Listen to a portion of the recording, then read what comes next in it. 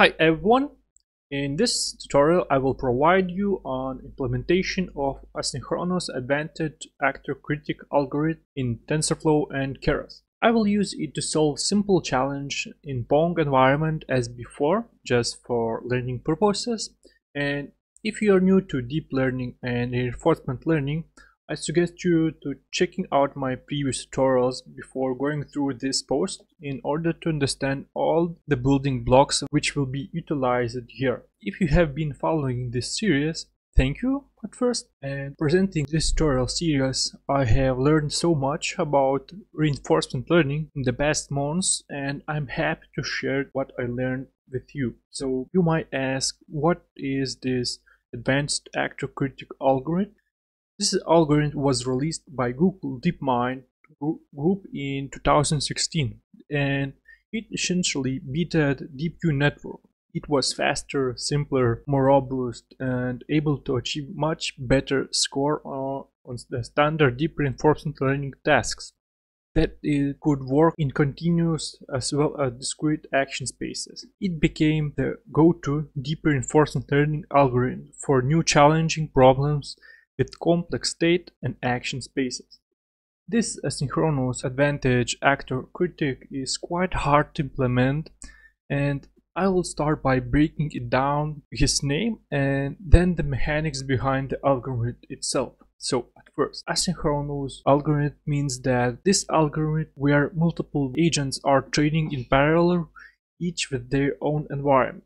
This allows our algorithm not to only train faster and more workers are training are in parallel, but also to attain a more diverse training experience, as each worker experience is independent.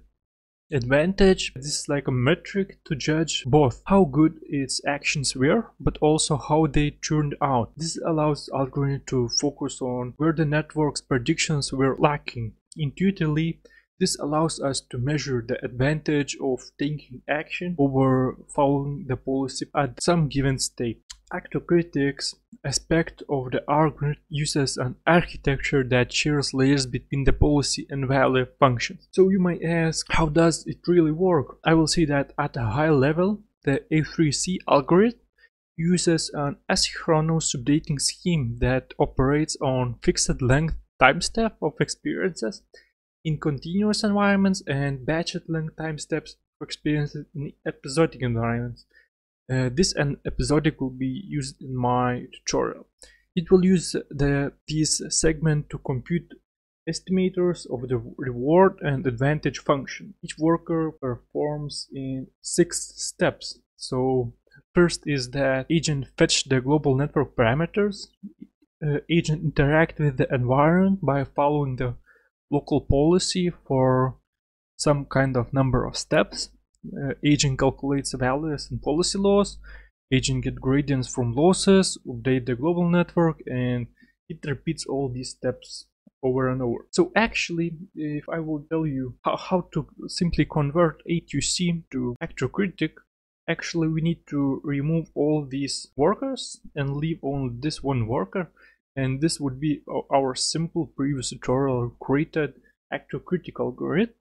And right now we'll try to implement these workers in parallel as it shown in this image. So because I already implemented A3C agent in my previous tutorial, this part won't affect agent code that much. We simply need to make our agent work in parallel. So we will firstly define what kind of model we'll be using. The master agent will have the global network, and each local worker agent will have a copy of the network in their own process. I will use my previous tutorial code.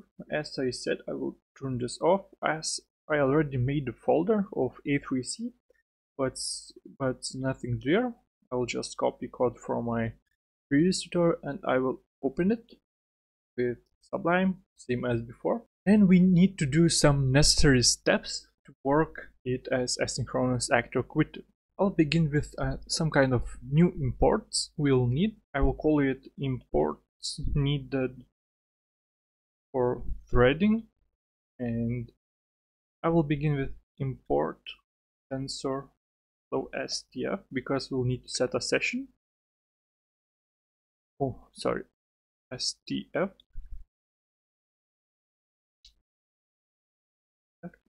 just like that, from Keras dot backend dot TensorFlow backend, something like that. Import that session. Okay, import threading from threading import thread, simply thread, and lock needed to lock threads, and of course import time. We'll need this in some cases. So now we need to configure our Keras and TensorFlow sessions and graphs. So I will write a configuration equal to TensorFlow config proto and config.view options allow growth. If I wrote it correct, we'll see later. So session will be equal to TensorFlow.session, and here config equal to config. And of course, let's call a set sessions with session. And of course, we do the same with our Keras. Set session, and we'll use ses. And lastly, we need to save our graph. Here should we get default graph. I'm not explaining in this tutorial everything step by step because, well, it's kind of complicated, more complicated tutorial. So I hope you have some kind of background to understand it without that. So we simply modify our init function. So I will add a self episodes here. Somewhere here we have episodes, and I will add a self.episode parameter which will be used to track total count of episodes played through all environments. And here I will write some kind of parameter of 0, because we'll start from 0. And then I will add self lock equal to lock. This will be used to lock our threads while training. You'll see later. Next, we can move to our initialization step. Now we'll use a local environment memory instead of global. So we are removing following line. Here we had a states, self actions. Well, actually, I'll comment this.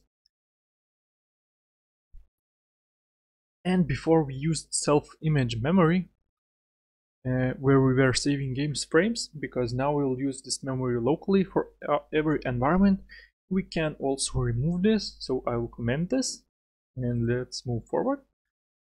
And now I need to make our agent to be able to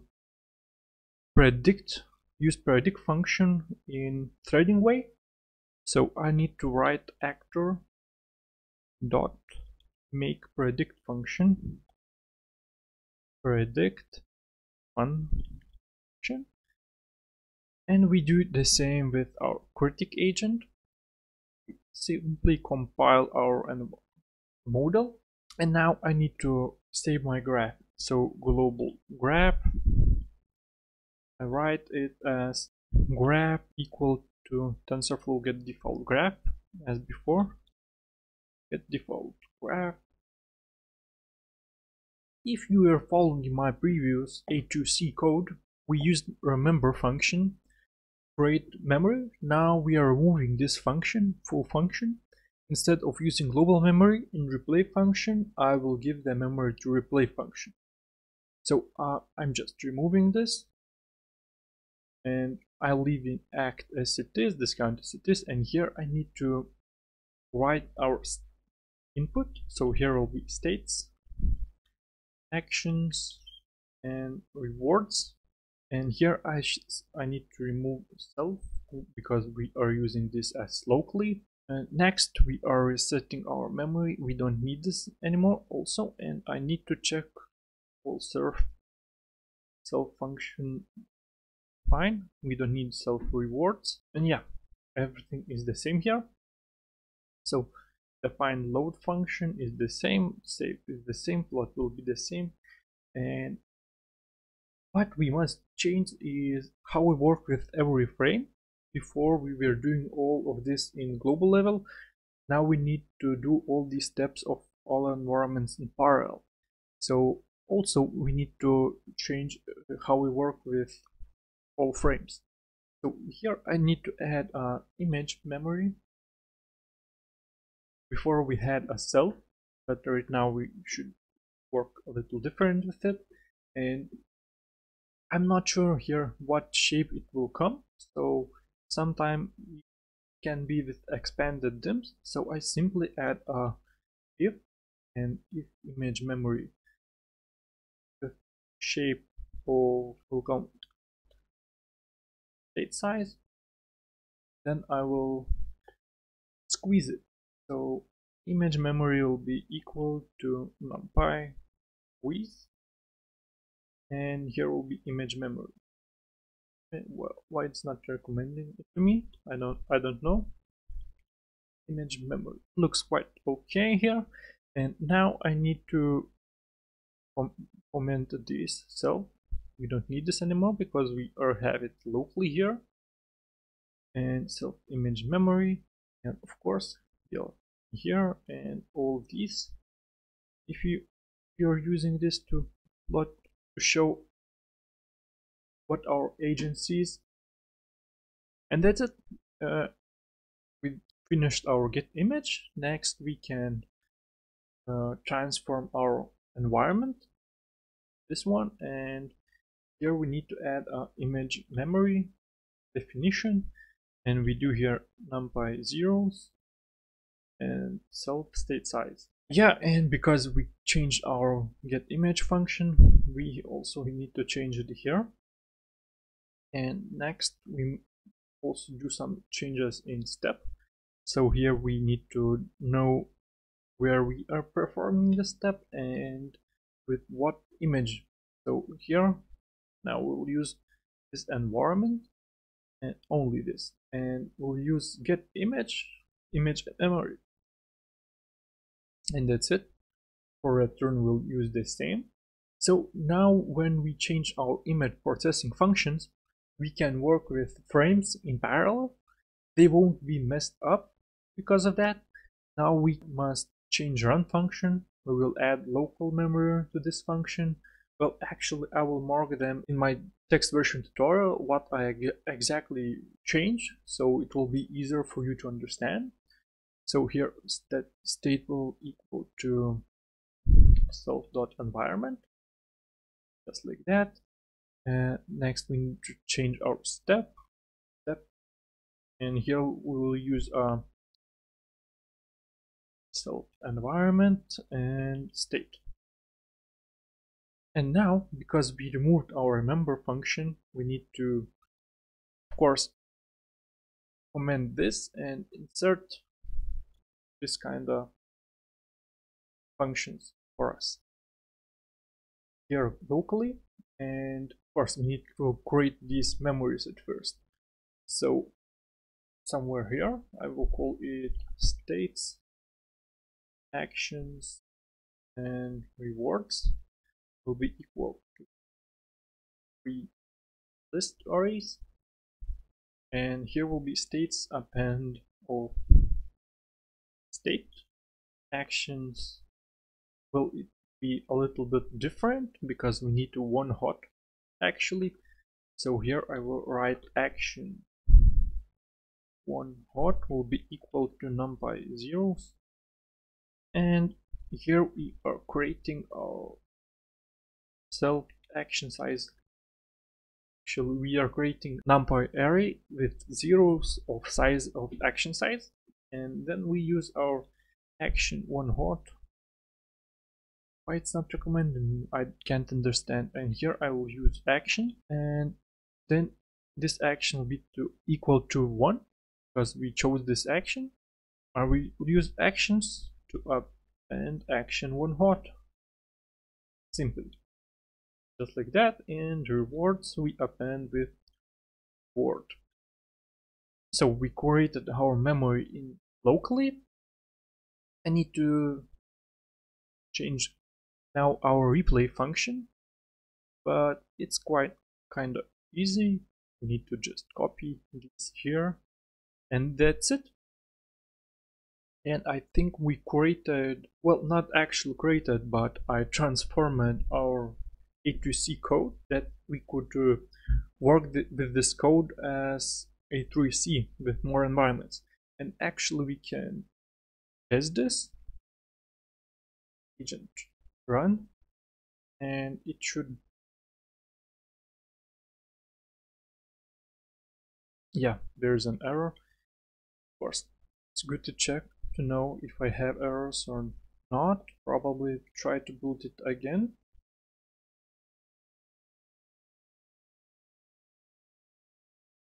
There is something wrong.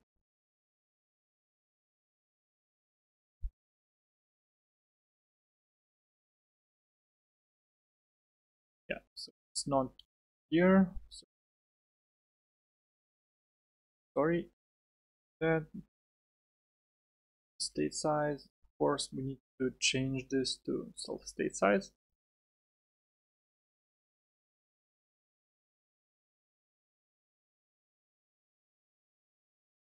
Here, self state size.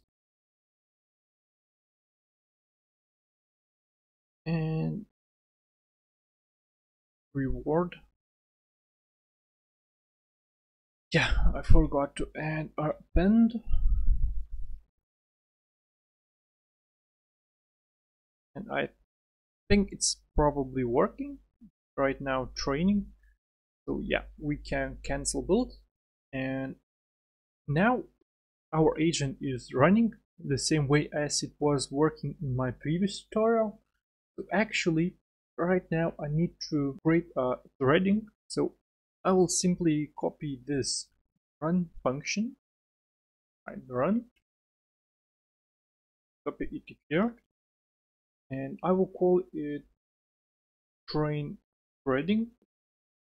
This function will give an agent, environment, and thread we are training on. So same as before. Now we'll use global graph, and we need to choose it with this global graph as default, graph, and as default we will use all of this. So I will simply add one more tab to it for episode in range of, so before we were using E, right now we'll use self episode. This is my global episode, and state will be self reset environment. Here we'll need to delete an environment, so we'll use state self reset. We'll use this environment we created here before. So here will be the same initialization for state actions and rewards. Now we'll get action will be equal to self act state, same way as before. And here we need to remove self, and the same action size, the same. So all of this code is actually quite similar, but first train our global model in parallel. We are using our definer global graph as simply when our worker finishes game episode and we already have collected game memory. In this case, we'll use self lock acquire to lock all the threads. So we keep this if done function, and here after this done function I will just write self lock, as I said, acquire, and here I will call this self replay. I will simply remove this right now, and after we trained our agent we write as release. So when we finish training, we use self lock release and we let other threads to train model with their memory. Similar stuff we will do with our plot, but instead of lock and acquire and release, we'll use with self-lock actually. So here I can write with self.lock. I will do all these steps. And here instead of E, I will use self episode. And it will be saving our the best model, same as before. And self-save, self-max average here will be. Yeah, everything is quite okay. And now we need to a little bit change our print function, the log we use. So here will be our episode. Then I will insert a thread, because of course we would like to see what thread, what score it gives for us. And here I will use a self episode, same as before. This one, self episode. Here will be my thread, and all other options will be quite the same. Self episodes, score, average, and saving. And now if self episode will be lower than self episodes, the total episodes we would like to play, we are incrementing our episode by 1. And we don't need this right now. Self, we simply, when our agent finishes training, our while loop, or we are here, we simply close our environment. Yeah, I need to one more backward to do this, because here is our for loop, and where this for loop finishes, we come to our close environment step. So actually this is simply threading function we'll use, and now we need some kind of function to call this code. So I will need to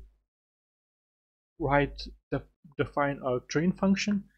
So up here I will define train, and here we'll just call this with number of thread. Well, actually how many workers would like to train, and here we'll close our initialized environment, close, and we will initiate one environment per thread. So environments will be equal to g.make, and here will be self.environment name, and I will use a for loop for I in range of number of threads.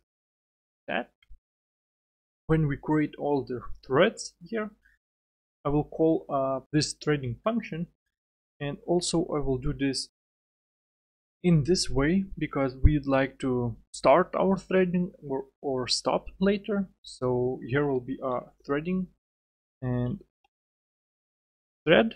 I will not explain you step by step, right, how threading works. I prefer that you have some kind of background about it. So simply, or if you don't have, you can Google it. There's a lot of tutorials about that. And self-training daemon will be equal to true. Args to our function will be self environments I, and actually the threading number, and we are doing this for I in range of number of threads, the same as before. And actually here should be an equal sign, and you can write it some kind of this way, environments I. Yeah, I think everything is correct. And now we need to start our training. So for key in threads, I will call it as after every started thread, we would like to wait 2 seconds and then start another thread. And actually this is not necessary stuff for you, but in Python idle it would work just fine, but here in this environment with Sublime this needs one more for loop for t in threads, because time.sleep I will do a checking every 10 seconds, and I'm checking if our thread finished working. If it not finished, it will sleep 10 seconds and we'll check again, and it will do this since our agent will be finished training.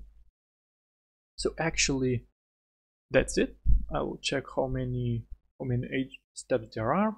So I will start with deterministic training, same as before. So okay, and to train it I will need to run another function. Here I will command this one, and as I said I will use deterministic environment, and I will need to simply call agent.train function with number of threads we created, and for example I will use 3 threads, and let's see if I have any errors. We'll check my GPU. Well, actually before that I would like to change this test function, because we also want to need this later. I can't forget about that. So self-step action, self-environment, and state. That's it. Let's build and check if it's working. Okay, it's not working. So I can simply add here a threads, build it again.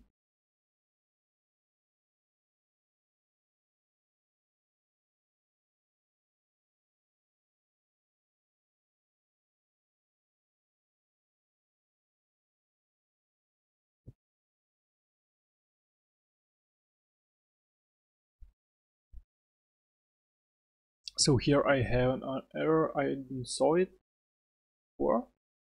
Okay, let's try it again.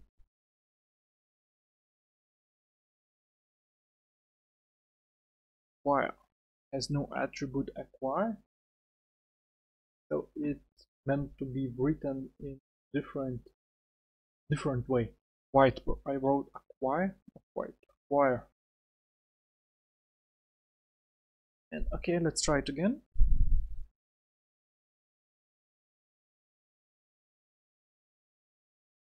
No more errors. Okay, seems it's working. I'm really glad about that. And it's some kind of something wrong with this episode. So I need to change this.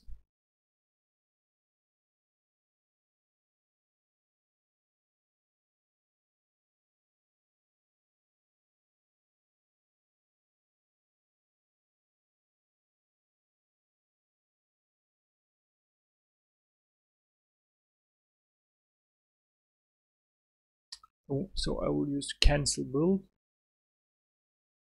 and now I will check what might be wrong. Give me a second.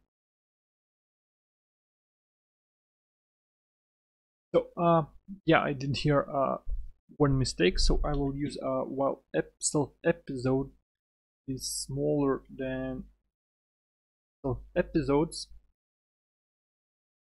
and that's it, and it should probably be fine right now. Let's see.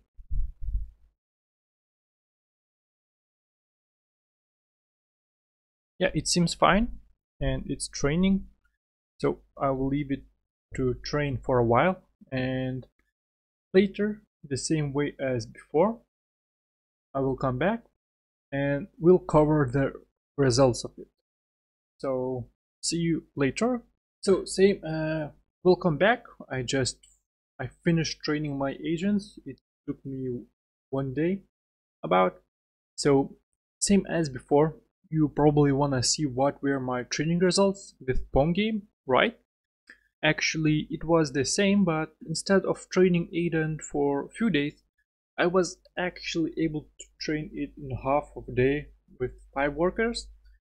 And when we were able to train agents faster, easier for us to test different model hyperparameters or even to see if our agent is improving. So these are the results of my asynchronous actor-critic agent.